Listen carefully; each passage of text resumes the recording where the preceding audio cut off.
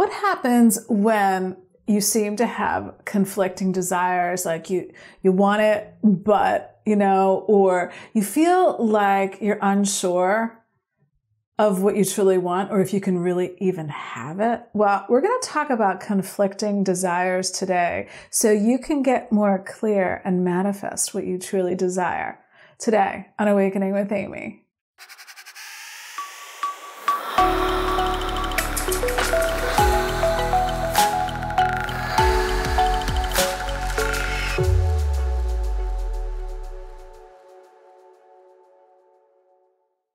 Hi, welcome. I'm Amy Valentine, certified life coach, hoping to awaken within you a mindset that you can be, do, and have any desire. And that's what this video is about today. We're going to talk about desires in a little bit different way because I really feel like awakening to our desires is what we're here to do. And that's why I'm doing these videos, so we can all learn together on how to just allow our good, allow our desires to manifest so we can have that life experience, right?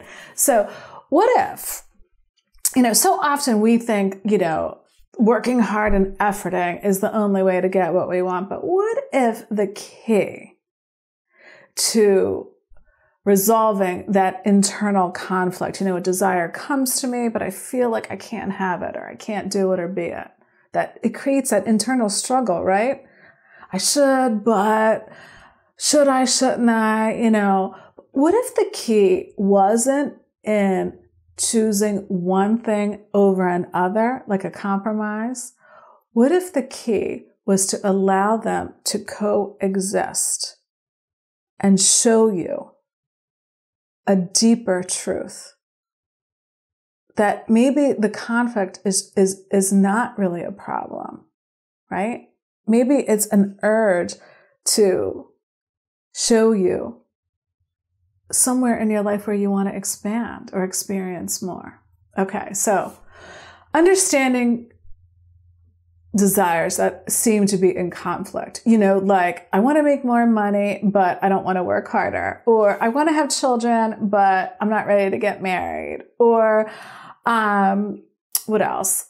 God, there's a ton of them, right? I want to lose weight, but I believe carbs make me fat and I love carbs, right? I mean, whatever, it's endless. We have all these beliefs and assumptions that create the internal struggle and conflict in our lives. And, maybe we're looking at it all wrong. Maybe when we have that conflict within, it is a prompt. It's your inner being talking to you, prompting you to question the validity of what you're believing to be true.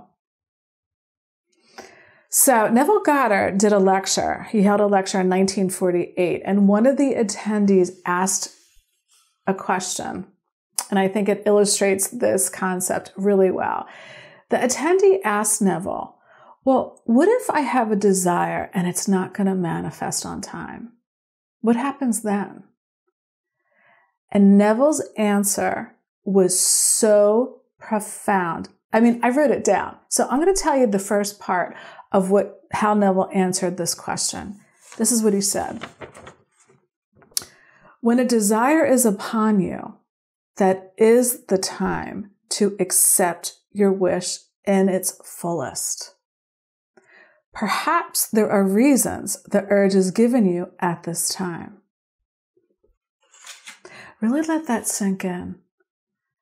That is so powerful. Perhaps there's a reason you were given that urge at this time.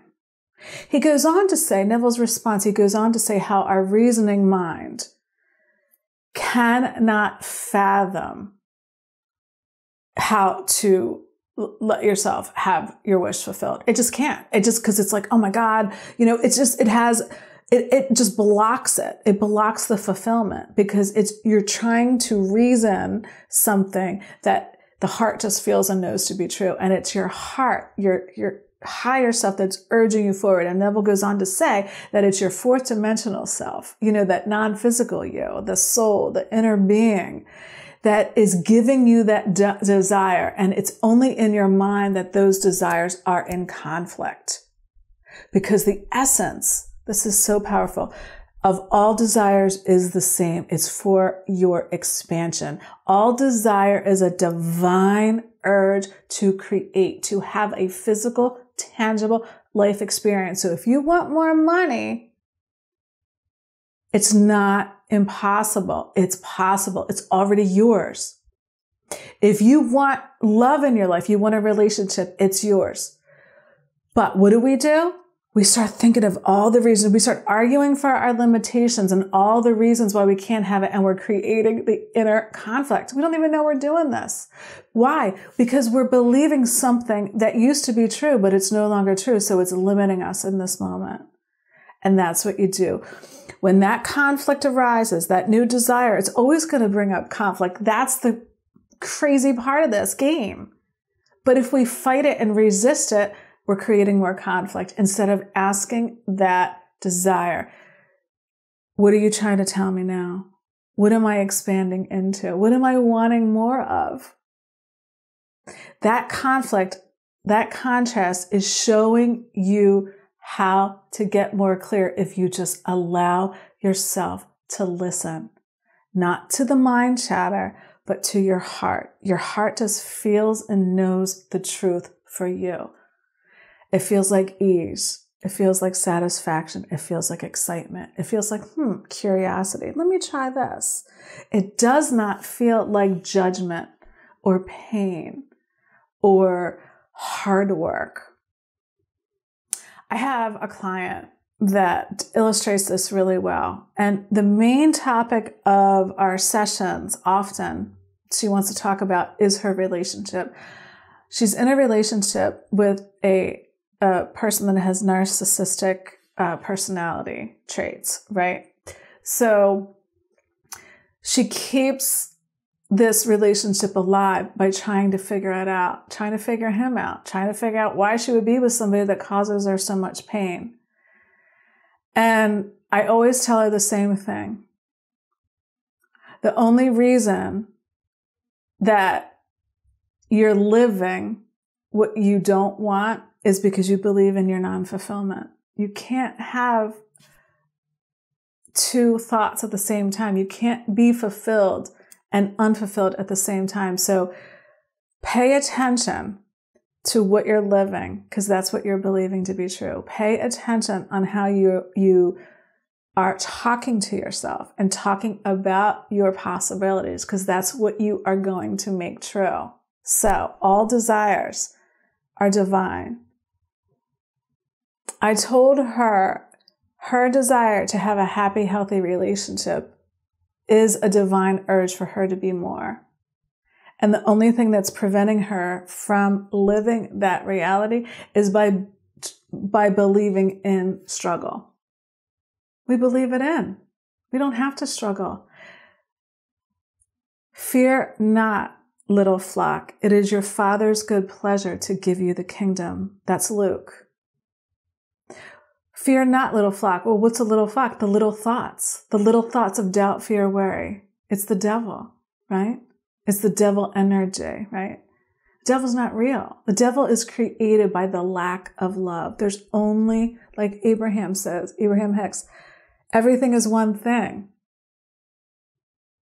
One end of the stick is the fulfillment of it. One is having of it, right?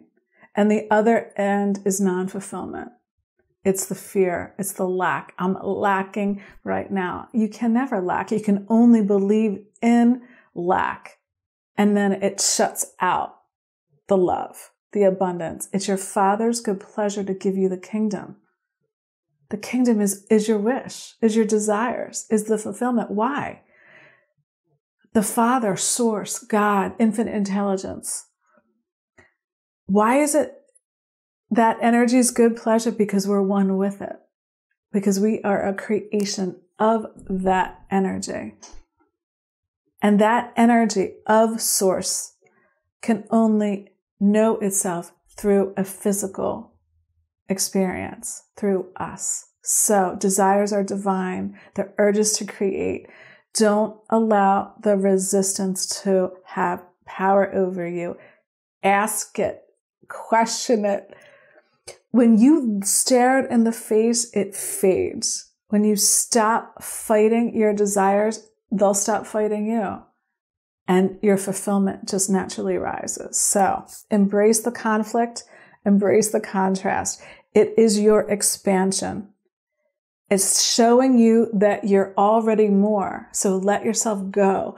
Embrace the journey. Trust your heart. Lighten up. That's what all the spiritual teachers talk about, is that enlightenment, all it is us lightening up. Stop taking our life so seriously and have more fun. Stop believing in the struggle.